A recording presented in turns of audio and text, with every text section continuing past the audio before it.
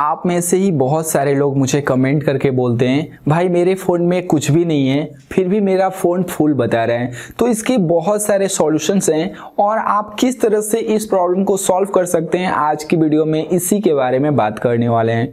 तो चलिए वीडियो शुरू करते हैं। नमस्कार दोस्तों, मेरा नाम है रविशंकर पाठक और आप देख रहे हैं माय प्राइमरी सॉल्यूशन। तो इस प्रॉब्लम को आप तीन तरह से सॉल्व कर सकते हैं। थोड़ा सा इजी भी हो सकता है, थोड़ा सा हार्ड भी हो सकता है और थोड़ा सा ज़्यादा हार्ड हो सकता है। तो सबसे पहले बात करते हैं इजी सॉल्यूशन पर। अब बहुत सारे लोगों ने मुझे कमेंट किया था तो मैं आपको बता दूं कि अगर आप अपने फ़ोन में सभी फाइल को ढूंढ ढूंढ करके डिलीट कर रहे हैं, आपकी वीडियो कहाँ पर है, आपके फ़ोटो कहाँ पर है, सबको डिलीट करते जा रहे हैं, फिर भी आपका फ़ोन फुल बता रहा है। तो इसके लिए आप क्या कर सकते हैं, हो सकता है आपके फ़ोन में कुछ हिडन फाइल हो जो कि डॉट करके, पहले डॉट होता है इसके बाद उसका नाम होता है फाइल का, वो हिडन फाइल होती हैं, शायद आपके फ़ोन में शो ना कर रही हो। तो उसके लिए आप फाइल मैनेजर में जा करके एक एक फोल्डर को देख करके उसकी साइज को देख करके उस फाइल को आप डिलीट कर सकते हैं। इसके बाद आपके फ़ोन में स्पेस आ जाएगा। अब अगर आपको लगता है कि इतना सारा काम कौन करेगा, इतना ढूंढ ढूंढ करके फाइल को कौन डिलीट करेगा, तो इसके लिए आपके पास सिर्फ एक ही उपाय बचेगा।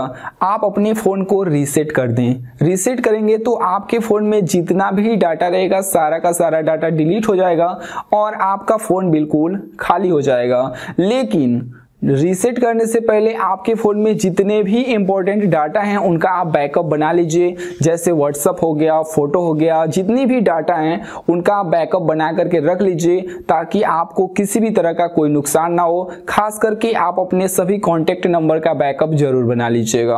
अब फ़ोन को रीसेट करने से पहले मैं आपको बता दूं कि अगर आपके फ़ोन में कुछ भी शो नहीं कर रहा है फिर भी आपका फ़ोन फुल बता रहा है, तो ये जरूरी नहीं है कि आपके फ़ोन में वीडियो रहेगा, फोटो रहेगा या कोई डाटा रहेगा तभी आपका फ़ोन फुल बताएगा।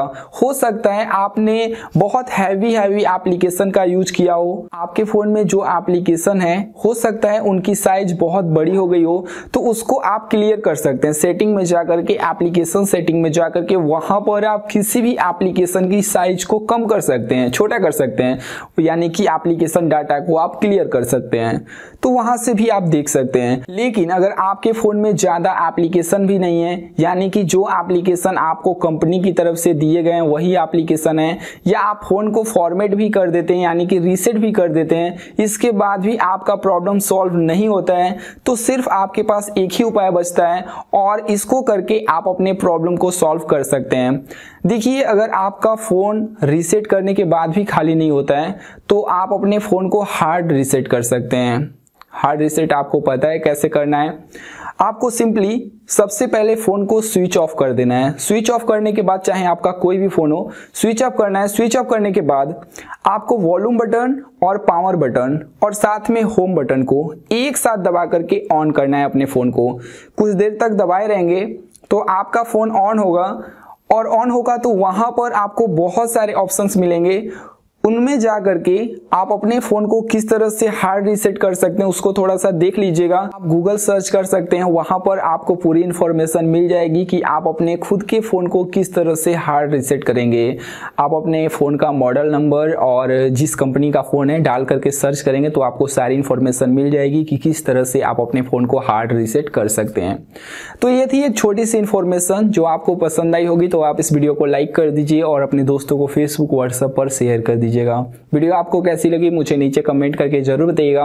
और अगर अभी तक आपने हमारे चैनल को सब्सक्राइब नहीं किया तो भाई इस वीडियो के नीचे लाल कलर में लिखा होगा सब्सक्राइब, उस पर क्लिक करके आप हमारे चैनल को सब्सक्राइब कर लीजिए और उसके बाजू में आपको एक छोटा सा नोटिफिकेशन बेल का आइकन मिलेगा, उस पर भी क्लिक करके आप उसको ऑन कर लीजिएगा। तो बस आज की वीडियो में इतना ही। Thanks for watching, bye bye, take care.